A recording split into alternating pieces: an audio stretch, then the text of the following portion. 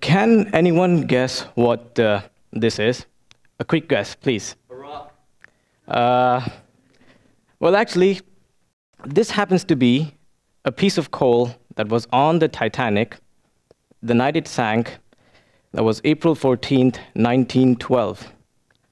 There are a lot of interesting stories associated with this piece of coal.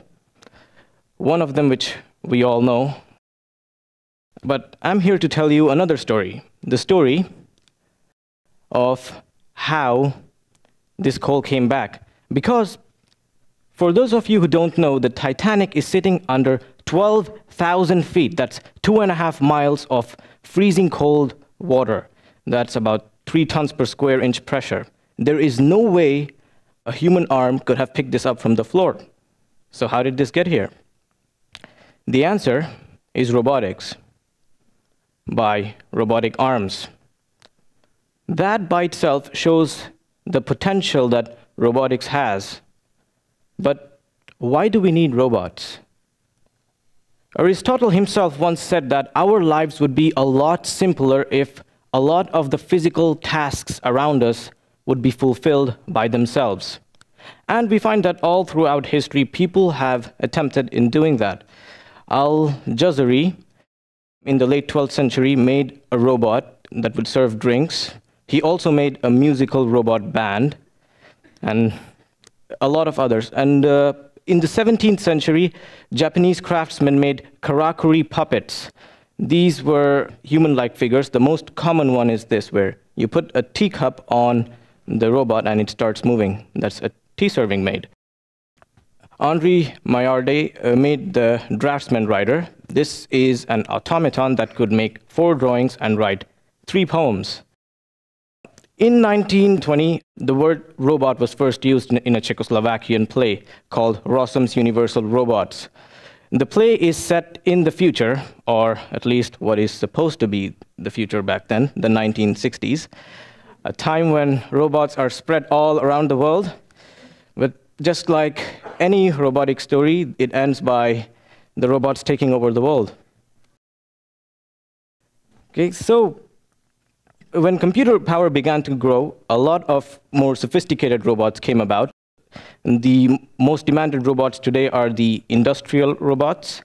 And robots are also used in surgeries. Prosthetic arms and limbs are made by robotic equipment today. Also, robots are used in places which are harsh for human beings. What you're looking at is the video feed of a robot that was sent inside the Fukushima nuclear plant after Japan was hit by a tsunami. And we sent robots to Mars.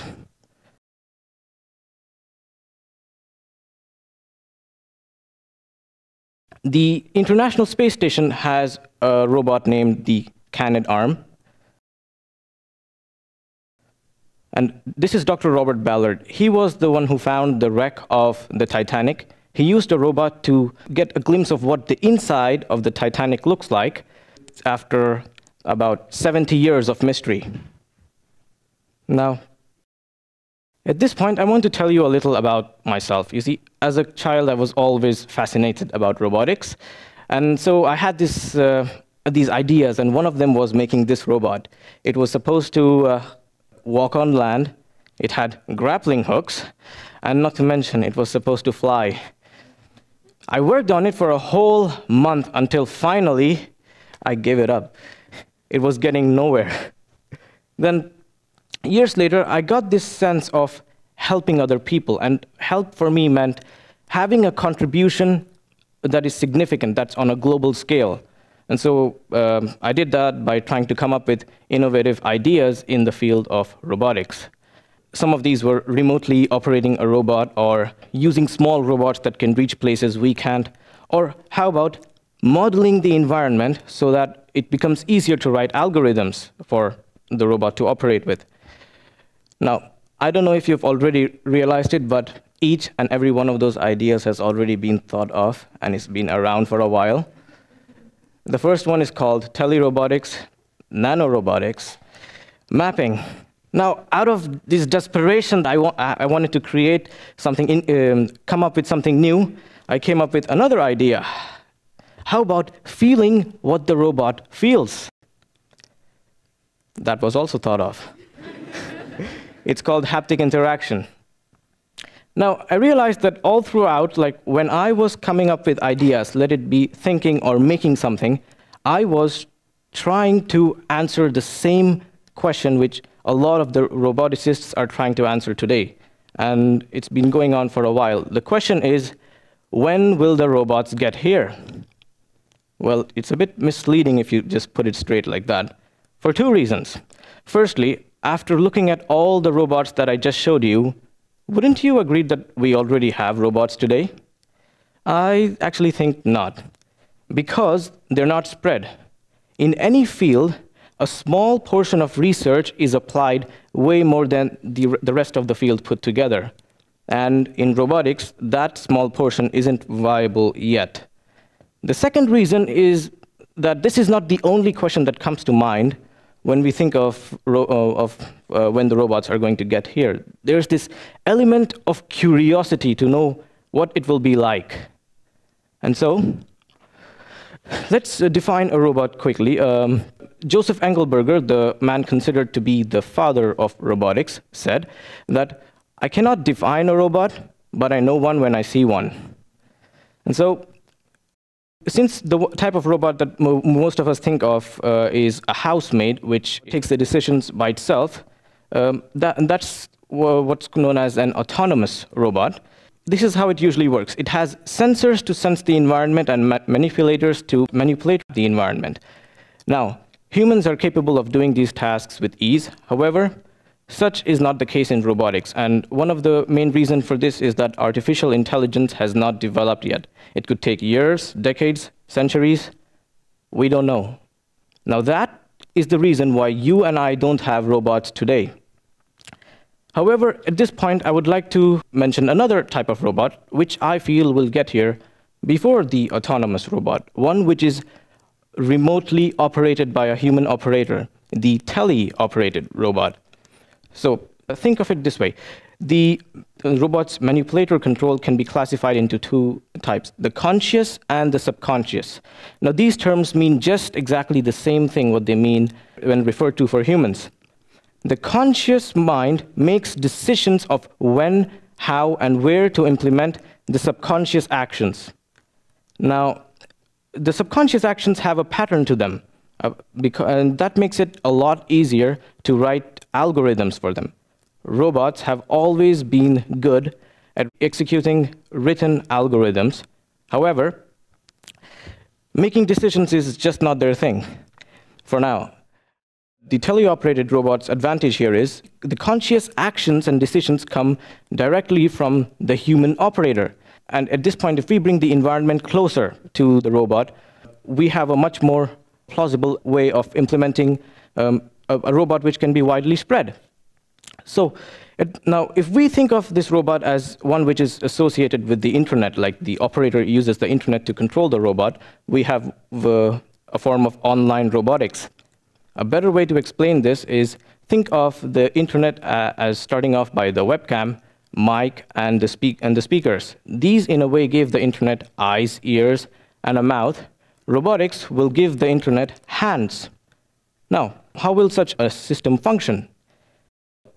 I see that there will be two types of people who would use robots. The first are the owners, the people who own the robots, and second are the operators who will operate them. The operators will carry out functions for a fee on the owner's robots, and that's how it will work. Secondly, I feel it should be open to the public in the sense that if some of us have ideas towards online robotics, we should be able to work towards them the same way we work with our own websites. Now, how will we control such a robot? As long as we're just making decisions of when and where to implement the subconscious actions, we won't need any sophisticated form of control, and hence, I feel we can control robots in that way by electronic devices, laptops, Blackberries, or whatever comes out by then. Secondly, there are quite a number of advantages that such a system can offer to the general public. The first one is organization. If you picture a room consistent of a number of objects, and all the objects are mapped and have a record on them, which is stored in a database inside the robot, along with the map of the room, it could be possible that just by a click of a button, you can get your robot to arrange your room. Second advantage is standardization. The way that online robotics helps standardize is that it brings a large number of robots from all around the world on a common platform. So what that would do is that could establish de facto standards, and over time, these standards would be accepted as worldwide standards. Thirdly, it would offer new skills, meaning that operating a robot itself becomes a skill. If you think about it, you wouldn't necessarily have to be a very good cook, and yet you can use a robot to do a task which is just of the same quality. And hence, the skill over here is that you are operating a robot rather than you cooking. Fourthly, in the manufacturing industry, there are certain advantages which robotics can pose. There is so much that is dependent on the process of how a product is made. So if we have a software that guides a person who's using an online robot, a worker, through a path and prevents him from taking shortcuts which would affect the quality of the service, then what that would do is create a product with a much better quality. Finally, robotics also has a lot of advantage to workers. This is a construction site which I was videotaping about 2 years ago. The way it works is there is a worker who gets on the crane and opens a lever to unload the cement, which fills the pillars. Unfortunately, one day, one of the crane malfunctioned and broke while a worker was on it. He was seriously injured and had to be rushed to the hospital. But this actually tells something very interesting about us, that it might be an extreme case, but injuries to workers is not something new. Even when the Titanic was built, it claimed about 6 lives and injured 250 people. Now, the number one advantage which I feel robots can offer workers is that it can make their work safer and healthier. Safer, like you've just seen, healthier by reducing night shifts. Night shifts are unnatural and cause a lot of problems to humans. However, if we have, say, a robot that workers use to operate from different parts of the world as per shift timings, a lot more workers are going to work during the day and sleep at night. Now, is an online robot a good idea or a bad idea? Since the concept is new, it's only natural that we will have such a question, because we're beginning to wonder now, is this going to affect our jobs or and etc.? Well, to answer this, I want to tell you all a story, another story of the Titanic.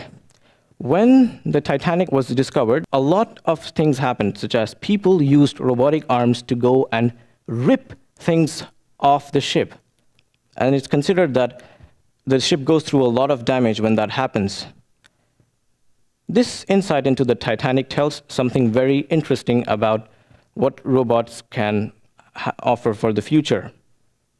A lot is to come from robotics, and not all of it is going to be good. Not all of us are going to be either fans of every single thing that robots do. But we have to keep in mind that robotics is just the means. Man-made machinery has always been the means. The good and the evil comes not from machines, but us. Dr. Robert Ballard believed that the best way of telling the story of the Titanic was to go to it, not bring it to you. And so he had this dream that one day the Titanic would be surrounded by cameras and robots so that everyone around the world could view it globally, more like a baseball game. Less than a month from now marks the 100th anniversary of the sinking of the Titanic. That's when this piece of coal will be taken back to the wreck site of the Titanic and dropped over there, in hopes that one day, if the Titanic is made into an underwater museum, then it will be a part of it. and by then it will have another story to tell. Thank you.